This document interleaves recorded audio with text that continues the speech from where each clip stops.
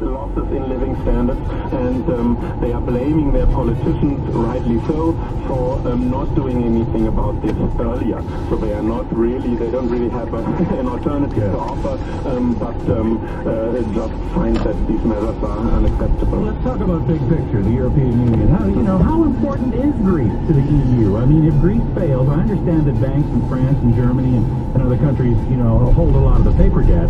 But why not just let Greece default and just say, the heck with it, you guys are on your own? Well, there are a couple of reasons to that. First of all, from a Greek perspective, it would have obviously a devastating effect on the economy. It would mean that basically the Greek banks would collapse, people would lose their savings, the economy would be devastated. From the perspective of the other Europeans, you mentioned that a lot of banks in other European countries do hold this Greek debt and might get into trouble if Greece goes bankrupt.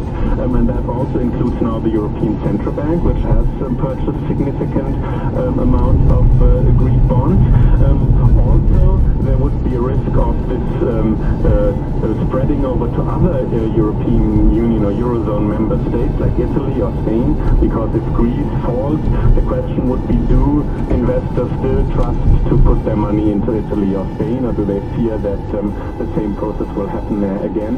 And also symbolically, obviously, this would be seen as a historic failure of European integration, and the euro is not just an economic project, it's also a political project, and therefore there's also strong political will to save it. Having said all of that, I think there is increasing willingness among other European capitals now to contemplate the possibility of a Greek default, and the time that has passed in this crisis has been used by the banks to prepare themselves for that. So the impact now would probably, we can only speculate, but would probably not be as bad now as it was a year ago.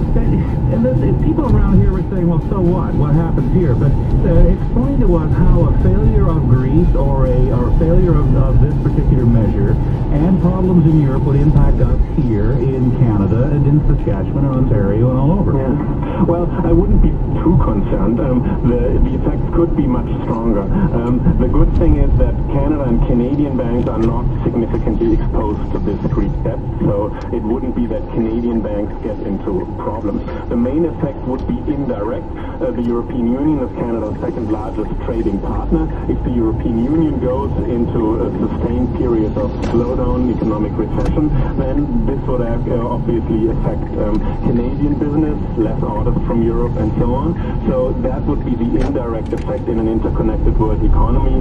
If Canada's second largest trading partner goes into a recession, that will be bad for the Canadian economy everywhere. With all of this violence, setting that aside, do you believe that this is actually going to work, that the Greek Parliament will somehow convince the people of Greece that this is a good idea and they will move forward? The problem with these measures is that they are piling more and more austerity measures on top of each other, and thus slowing down economic growth more and more. But in order to get a country out of debt, you need economic growth. So I have some concerns about the very approach that is taken here, requiring austerity, which deepens the recession, which decreases tax income, which creates the need for more austerity. So it's a vicious circle, if you will.